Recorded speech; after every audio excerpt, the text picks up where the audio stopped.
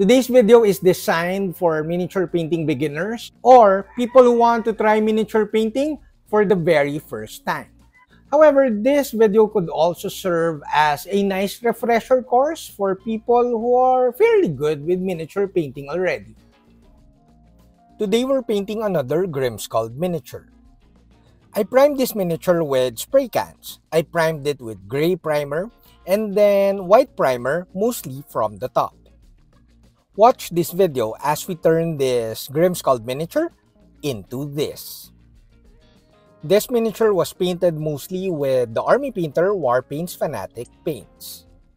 I'll put a ton of links at the description below. I'm Don, welcome to my channel. This channel is supported by all these awesome brands. Also, this channel won't be possible without the support of my patrons.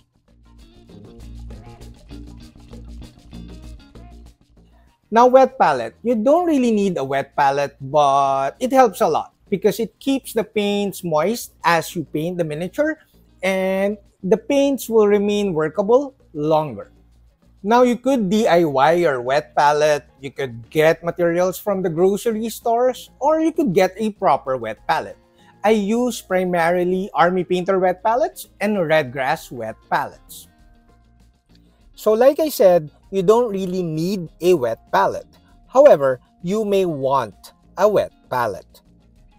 Wet palette simply makes miniature painting easier.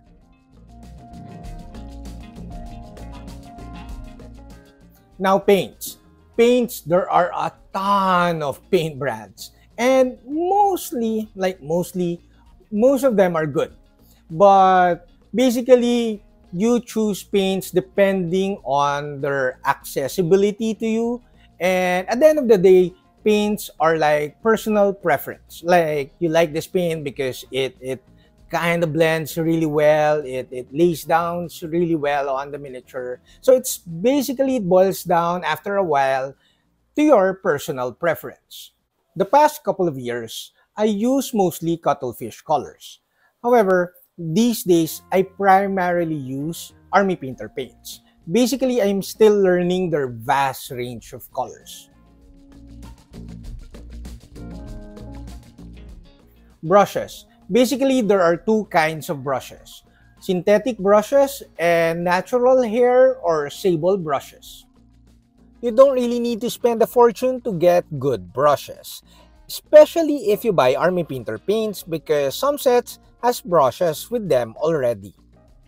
If you're new to miniature painting, you could actually do painting with just cheap synthetic brushes. However, if you plan to buy better and higher quality Kolinsky brushes like my Redgrass here, it's worth the try. Cleaning the brushes is key to make them last longer. I use mostly Army Painter brushes and Redgrass brushes, but again, it boils down to your personal preference. Water cups. Basically, you need a couple of water cups, one to clean your brush in between color changes and one to get clean water from. And of course, you need a piece of towel or paper towel to wick your brushes whenever you get water. Your water cups can be anything. As you can see here, I just have a coffee mug with my logo and I use this to clean my brushes, especially during and after painting. Now, for the clean water cup, you don't need to have another coffee mug because you don't need a lot of clean water. Also, if you're painting with a lot of washes or speed paints, you could use mixing dish like this one so that you house one in one of the dish, you just put clean water. Lastly, always wick your brush on a piece of towel so that the brush is not loaded with water.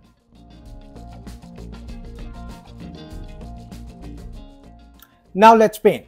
We'll paint with Warpaints Fanatic that has color primer matches.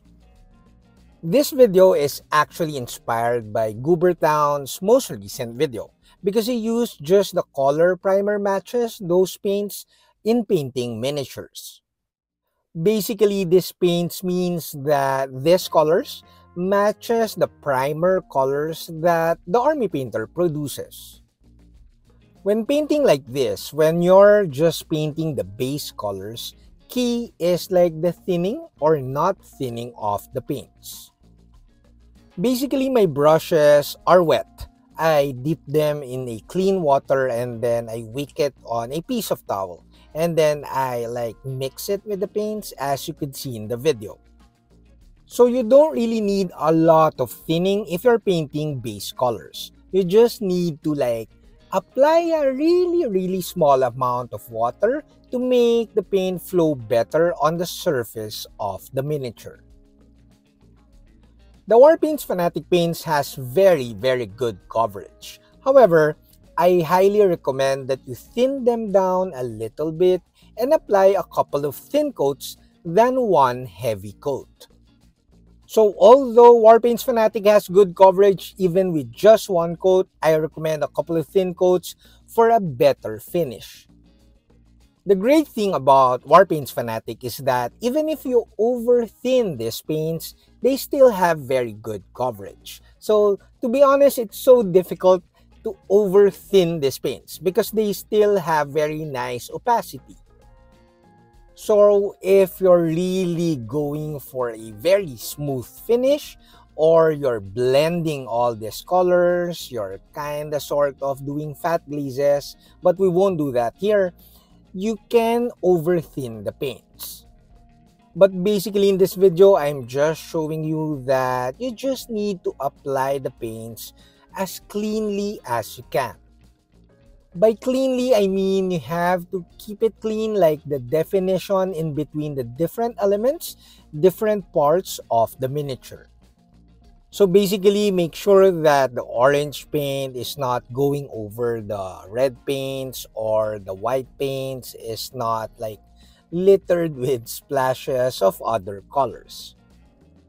Now you see me here painting a few areas black, mainly the weapons and the base. This black underpainting will serve me well once I paint the actual colors. Although I must admit that I won't show the painting of the non-metallic metal, the axe, because it's not a basic technique. However, I have to push the painting to a very good standard because this is painting for Grimskald. It is important to note that yellows, oranges, and sometimes even reds has weaker coverage, even for Warpaints Fanatic. Although with Warpaints Fanatic, a couple of thin coats will give you a full coverage even if it's yellow or orange. Similar to the other colors, although you're painting in multiple layers, key here is to make sure that you don't overpaint the orange over the skin or the other parts of the miniature. You could actually get away with not thinning yellows and oranges similar to your thinning with the other colors because they are a little bit more fluid. They're not as thick as the usual colors. Also notice that I'm just using a number 1 brush for the painting of all the base colors. Now, since we painted the base with black paint already, it's a matter of just painting all the separate pebbles or parts of the base with gray paint. In this manner, we won't be forced to apply too many washes later to define the different cobbles or cobblestones in the base of this miniature. By painting just the raised areas of the details of the groundwork, we have a very nice definition in between the different cobblestones. Now you see in the video I'm doing non-metallic metal. I will have a separate video of this because this is not a basic painting process or method. However, I must say, once you get the hang of painting non-metallic metal, it's just basic layering and it's very fulfilling. Although I wouldn't recommend doing non-metallic metal if you're doing army painting. So that's it for the base colors. Except for the orange, all of these paints has primer color matches. Like I said earlier, the wet palette will keep the paints moist and will keep the paints workable longer. Now, as you can see in the video, key to painting the base colors is keeping it clean. Really well-defined definition in between the different elements of the miniature is key. This actually looks good already, but we'll proceed to doing or applying washes.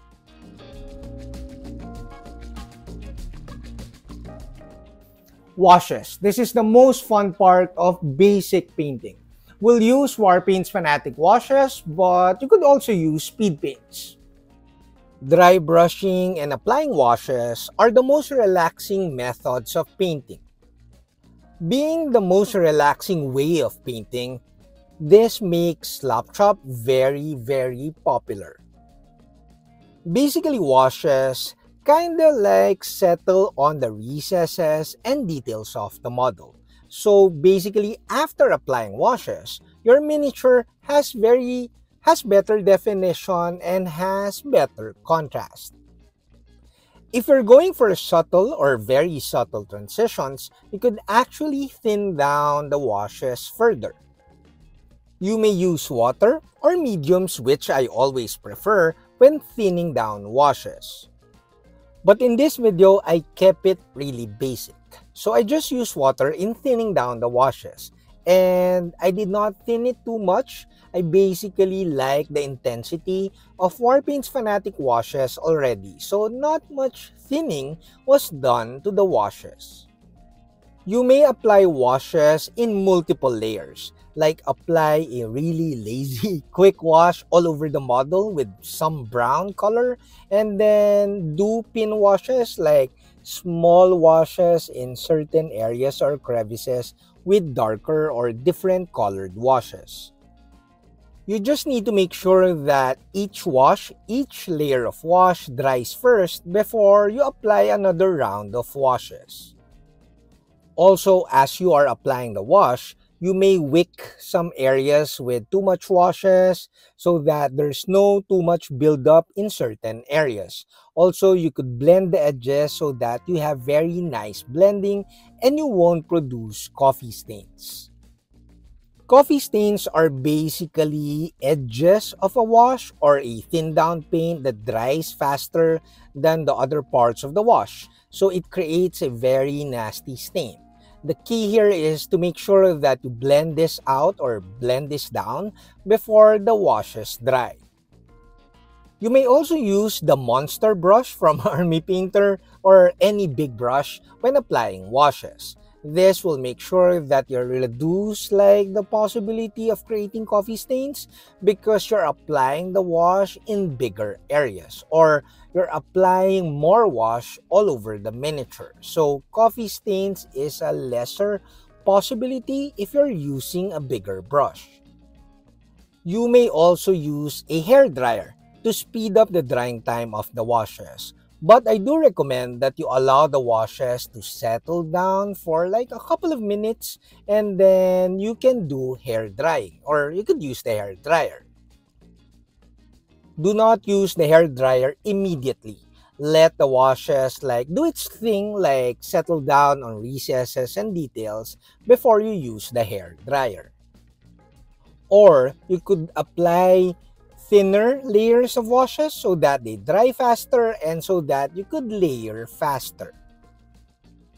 I have yet to try the Army Painter quick shade or dipping shade, but I think that also does the job really well. After the base colors and then the washes, we are finished, at least for this standard. Now we are done. So as you saw in the video, it's a matter of just painting the base colors really cleanly, as clean as you can. And then you could do quick washes to add a bit more depth to your painting. So that's basically tabletop standard. So that's it with the washes. The washes gave more definition and more contrast to our painting. Now we have a fairly nice miniature with just the painting of the base colors and some quick washes. So miniature painting is easy, even if you haven't tried to paint a miniature yet. It's like coloring books, you just need to paint the areas with specific colors. Try to keep it as clean as you can so that you have good definition. Now, I do think anyone can paint. It's like again, it's just like coloring books, although you're painting on a 3D object. And especially if you play with tabletop games or wargaming, this will make your gameplay more immersive. Like playing with painted models, it's simply much more fun. Again, a quick shout out to Grimskull for this awesome Santa Dwarf miniature.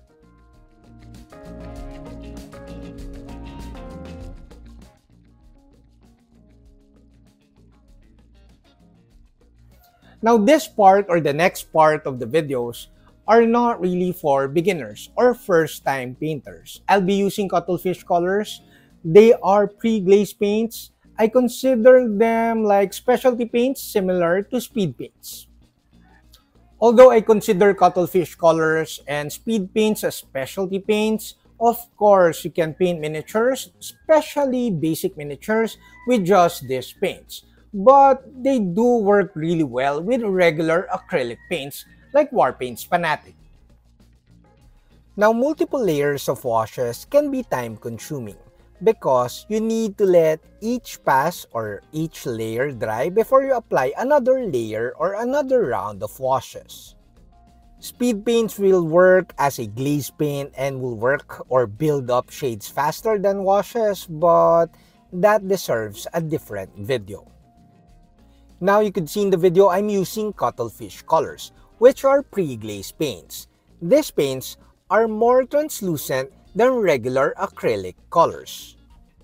So layering with cuttlefish colors will result to better blending because you're layering translucent paints. So you see here, I'm adding more shades to some areas of the model to give my painting more volume.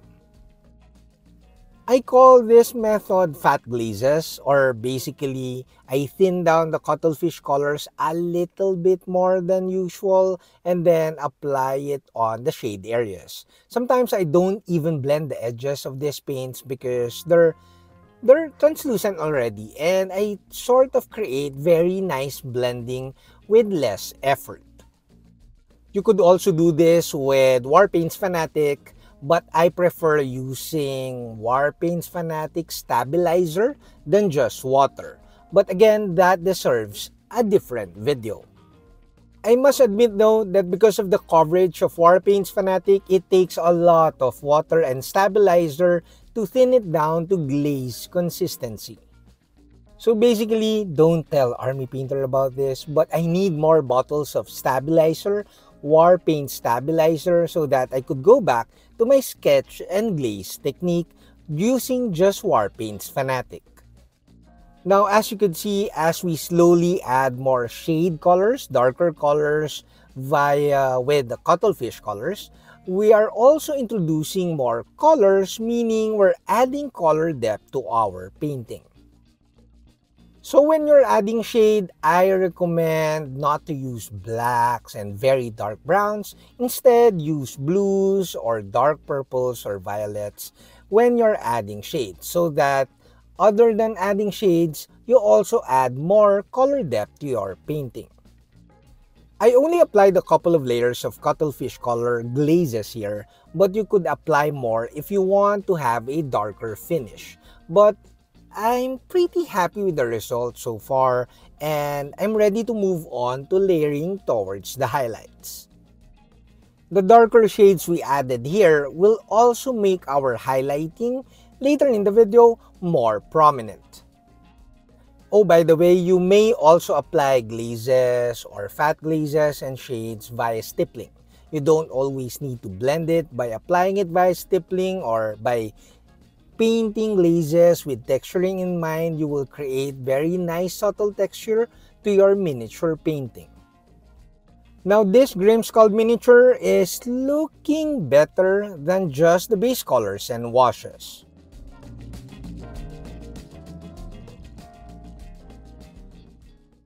Now we are layering towards the highlights. When it comes to layering skin, I thin down my paints a little bit more, as you can see in the video. so that I paint with translucent paints. By painting with more translucent paints or less opaque paints, I create better blending. Painting with thinned down skin colors is more efficient than doing glazes later. Painting with translucent paints is a little bit more time consuming than painting with opaque paints, but you get better blending with less effort.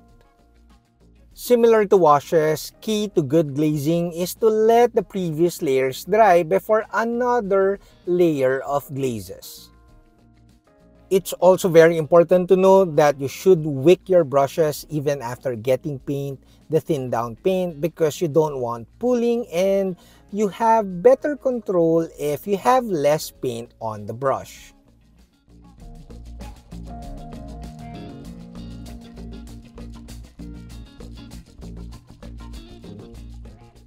Now, the layering of the rest of the miniature is just basic layering. Like, you don't really have to thin down the paints too much, but in this case, I was thinking of texturing as I paint the rest of the miniature. So similar to base color painting earlier in the video, detail painting and texturing and highlighting, you shouldn't really thin the paints too much if you're not painting skin and if you don't want very good blending. Or you simply want to speed up the painting process because you don't need smooth leather, you don't really need super smooth non-metallic metal and stuff like that. So you could speed up the painting of the details by just doing basic layering. No glazes and no painting with translucent paints. Now, key to good layering is to make sure that you know your source of light. But that, again, deserves a separate video. Now, before our final thoughts, a ton of thanks to all you guys, my viewers, and my patrons at Patreon. And of course, special thanks to Army Painter for making this video possible. Now we are finished. So in this video, you saw the painting of the base colors and then washes, a little bit of cuttlefish colors, which are fat glazes, and then of course the layering of the skin and the layering of the rest of the miniature. So I hope as a beginner painter, or like you want to try miniature painting for the very first time, you find this video helpful. Miniature painting is a very fun hobby.